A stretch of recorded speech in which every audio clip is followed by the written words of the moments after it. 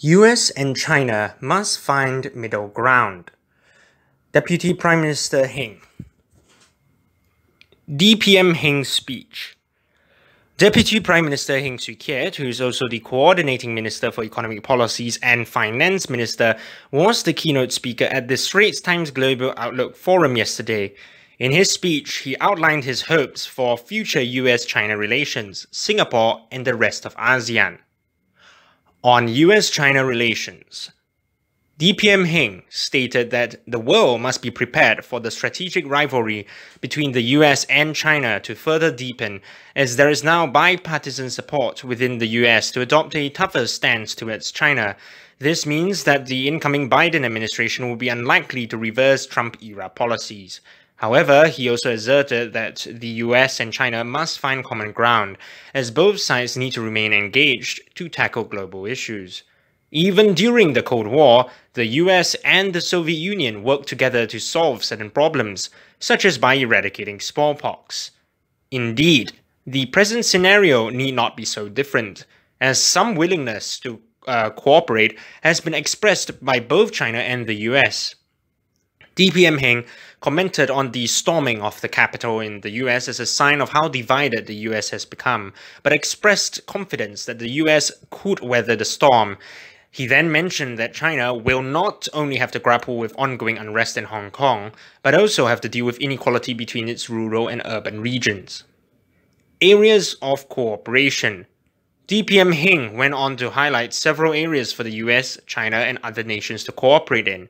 Regarding public health, he urged nations to strengthen the collective response to future pandemics by supporting initiatives like COVAX, which ensures equitable vaccine access worldwide.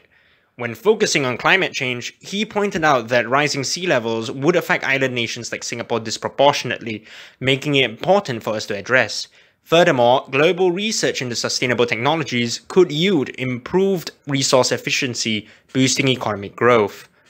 He emphasized that digital governance needed to be improved as COVID-19 has accelerated the pace of digitalization.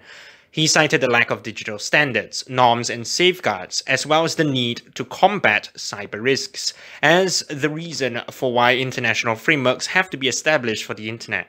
He also stressed that all countries must undertake structural reforms to build competitive advantages so as to benefit from globalization, while simultaneously ensuring that social policies are sustainable.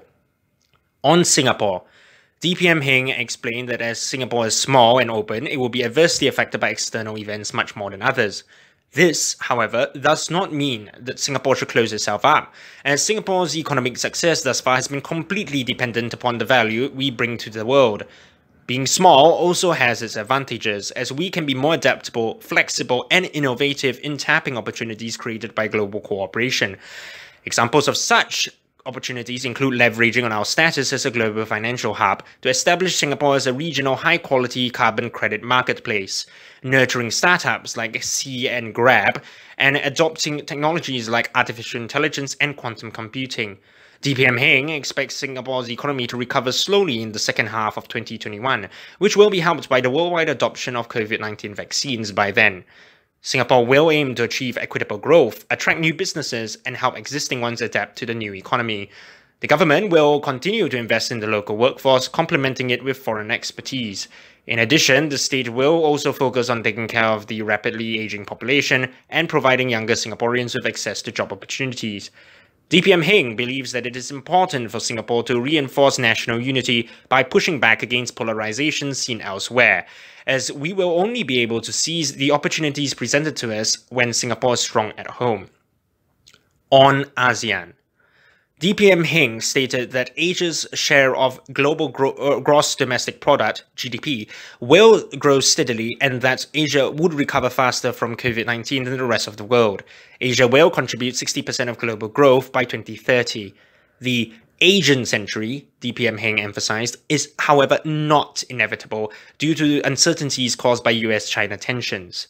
In ASEAN, the US protects regional stability by enforcing the rules-based international order, while China is the largest trading partner for most ASEAN members. In order to maintain ASEAN's centrality and keep it in the driver's seat, all ASEAN nations must work together in an inclusive manner, act pragmatically, and avoid entangling ourselves in great power competition. DPM Heng also encouraged Singaporeans to hold more cultural exchanges with fellow ASEAN countries. Other experts at the forum also chimed in, urging ASEAN to guard against protectionism and to tread a fine line between China and the US. They highlighted certain reasons for optimism, such as the next US President Biden, who would be more predictable and consistent than Trump, though they conceded that US-China conflicts over Taiwan and human rights allegations would still continue. They were pleased by the earlier-than-expected development of COVID-19 vaccines. They also observed that China has already started its economic recovery, providing stability in consumer demand for the region. The experts highlighted several reasons for concern. They warned that protectionism might become mainstream as nations attempt to protect their domestic industries at the expense of others. They cautioned that ASEAN might turn into the next battleground for the US and China. Hence, ASEAN must remain open and insist that all countries play by the rules. As of now, countries in ASEAN have benefited from the global geopolitical rivalry, such as Vietnam, when manufacturing shifted from China, and Singapore, when the Chinese tech giant ByteDance, the developer of TikTok, expanded its operations here.